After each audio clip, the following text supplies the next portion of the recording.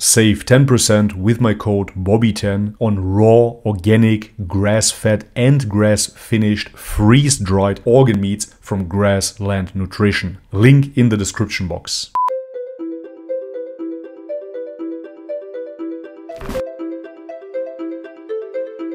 Alright guys, welcome back to the channel. If you're new, my name is Bobby. Guys, today we're going to react to Why the Trinity is Necessary by Inspiring Philosophy. Yes, finally, we're reacting to a Christian-made YouTube video that explains the Trinity to us.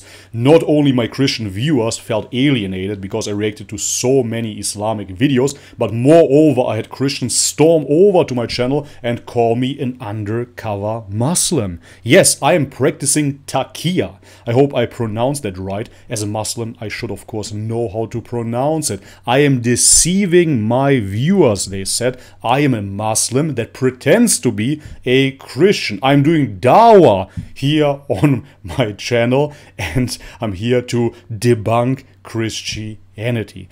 Guys, I've heard many outrageous claims on the internet, but this one definitely takes the cake. I do not take any offense in it, however. It is the internet after all. I heard that I never was a real vegan. I heard that I never was a Macedonian. I heard all kinds of creative stories about me since I'm doing YouTube. Nevertheless, to clarify, yes, I come from a Christian Orthodox background. No, I haven't converted to Islam. Yes, I'm genuinely learning about Islam, and yes, I'm still learning about Christianity. So with no further ado, let's have a look at Christian YouTube today. Let's see if the Trinity holds up or not.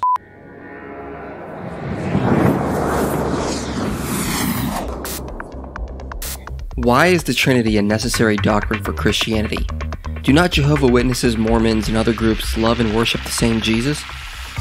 I have to stop the video right there. This is exactly my problem, the worshipping of Jesus. This is why I question Christianity to begin with, dear fellow Christians. Nowhere in the Bible I could see that Jesus wanted to be worshipped, and moreover, logically, I don't understand how anybody actually would come to the conclusion to worship Jesus and not God alone. Why does it matter if they deny? Yes, I'm an undercover Muslim. He is ontologically God. I think many people, including many Christians, do not realize how essential the Trinity is for Christianity, and have come to overlook it. So why do I adamantly defend this doctrine? Why is it so important? And why are groups who deny the Trinity excluded from Orthodox Christianity? Well, denying the Trinity has several problems in terms of Christian salvation. If Jesus isn't God and is just a created being, then should we pray to him? No. The Bible clearly calls us to pray to Jesus. But if he isn't the omniscient eternal God, can he truly answer all our prayers? No. Also, are we to reject Paul's teaching of worshiping the Creator and not the created? Because the Bible clearly teaches we are to worship Christ. So how could we say he is a creature of God if we are told not to worship the created? Most importantly, we are attributing salvation. But where does the Bible tell you you should worship Christ? To a created being, and not God himself. Sometimes it really feels like I read a different Bible. Is any created being who is by definition limited in power, knowledge, and love really able to take the full weight of our salvation and save us from our sins? No. The Bible also says salvation only comes from the Lord. But it was Christ on the cross who atoned for our sins and gave us salvation. So only God can atone for our sins, not a created being. So by deduction, whoever was on the cross had to also be God. We also make God less loving and powerful. But even if we believe that the crucifixion itself was needed for our salvation, within the biblical context it would mean that God sacrificed his only son for us. That is the biblical context. Now if you believe that Jesus was God, that would mean that God sacrificed himself for us and then raised himself yet again whilst being dead from the dead. What? Bro, what are you talking about, man? So that was the part that was always confusing to me. How would an ever-living God kill himself, raise himself up again, and this somehow then would make him, God, able to forgive our sins? How? We also make God less loving and powerful, being that he couldn't or would not willingly come himself to save us, but instead sent a created being to do a job he says only he can do.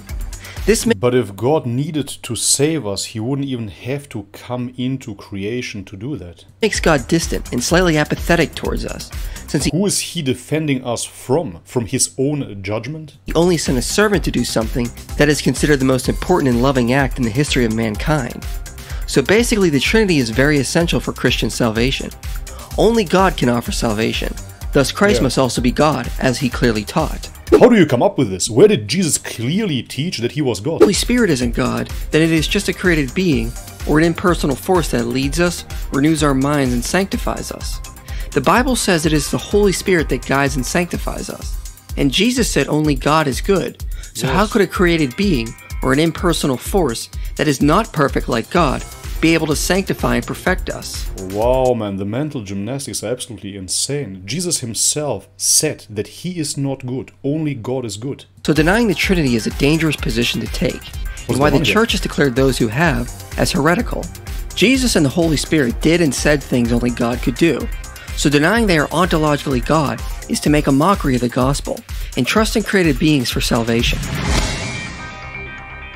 Alright guys, and this is it for today's video. I haven't watched Christian content in a while now. You guys recommended this video to me. No, I didn't pick and choose this video exactly to debunk Christianity yet again. I honestly looked at this video in the hopes that it will be rational and it will be explanatory, but as you can see, it was nothing but mental gymnastics. What number comes between 2 and 4, Beetlejuice? Start from 1.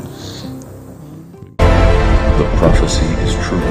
36. All right. As always, I'm giving you my transparent, unfiltered view. When I see videos like this, I just see confusion. I just see justifications. Essentially, I just see giant copes. And now, after learning about Islam for over a year, I have to say in direct comparison, Islam is so clear and Christianity leads to so much confusion. Even in this video, it was so extremely confusing to watch, man. This guy seemed like he doesn't know what he's talking about at all, but he looked for justifications. He said that if the crucifixion was necessary, then Jesus must be God. He said Jesus said only God is good, but somehow Jesus is God after all. I do see now that all of those concepts, for example the salvation through the cross, can lead then to the assumption of the Trinity, because otherwise there would be no rational, within that worldview, explanation for the Christian doctrine. Even if we look at the graphic of this video, you can see that the Father has been placed up top. Intuitively, we humans know, of course, that the Father in this context is God himself. Then we see that from the Father, the Son is eternally begotten. However, within the Christian doctrine, Jesus is considered the Word, and this is based, of course, on in the beginning was the Word, and the Word was with God, and the Word was God. But that means in the beginning, with a beginning, we already have a time frame, and God is eternal. He has no beginning, no end. He is the Alpha and the Omega. So if we use the terminology in the beginning, we already have a creation, and with that, even if we then would assume that Jesus is the Word of God, we would have to assume that in the beginning he created him. If we look to the left side, we see eternally proceeds from the Father, which is the Holy Spirit, that is as eternal as the Father, because it is an attribute coming from the Father. Down here you can see an interaction then between the Holy Spirit and the Son, and everything is connected through love, eternal and divine, one essence. But nothing is really said about God, who sits in the middle of this graphic here. Everything comes from the Father. This is where I personally see the confusion. The Father is, of course, the real God here. The Father is who Jesus, in this context the Son, prayed to and who should be worshipped. This is what Jesus preached over and over again. This is what we see within the Bible. Anyways, guys, I'm gonna cut it off here. For me, it is crystal clear. God is God. Jesus is Jesus. Jesus worships God. He told us to worship God as well. We shouldn't worship Jesus. Case closed. Anyways, I'm still open-minded enough to respond to more Christian videos. If you want me to respond to some, then post them in the comment section below. Thank you very much for that. Alright, but this is it. If you liked it, leave it a thumbs up. If you haven't subscribed already, guys, please do so. And as always, may God bless you all. Much love and peace.